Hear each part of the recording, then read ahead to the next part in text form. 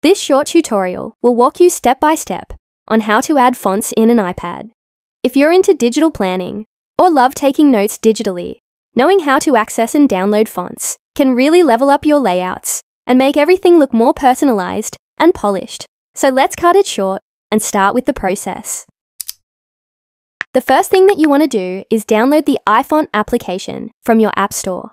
I already have it installed, so I will just open it up. So this is a font management app that allows you to install fonts for free from popular websites like Google Fonts and others. It is important to note that some fonts may be free for personal use, but require a commercial license for commercial purposes if you download them from sites apart from the Google Fonts. I prefer Google Fonts because they are released under open source licenses, meaning you can use them in any non-commercial or commercial project without paying anything. So now to download the fonts, go to the Google Fonts section from the menu. You can find trending fonts by sorting them up using the trending or popularity tag.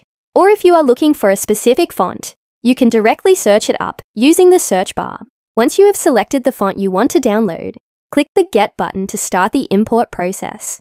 Then, head over to the Imported Fonts section to view the font family you just added. From here, click on the Install button and then tap on Continue. Now, allow the pop-up that is attempting to download the configuration file for that specific font onto your iPad.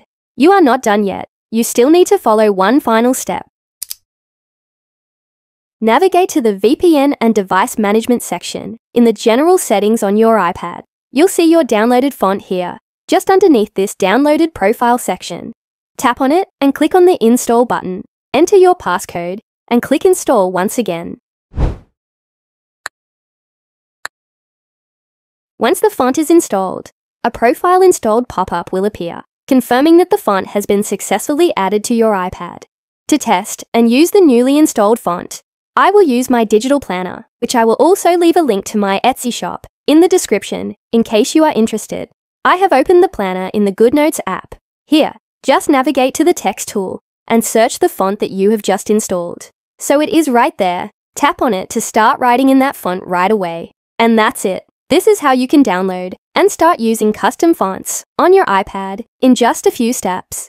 If you found this tutorial helpful, don't forget to give it a thumbs up and subscribe for more content on digital planning, note-taking, and iPad tips. Also, if you want to try out the digital planner I used in this video or other digital goods, the link to my Etsy shop is in the description below. See you in the next video.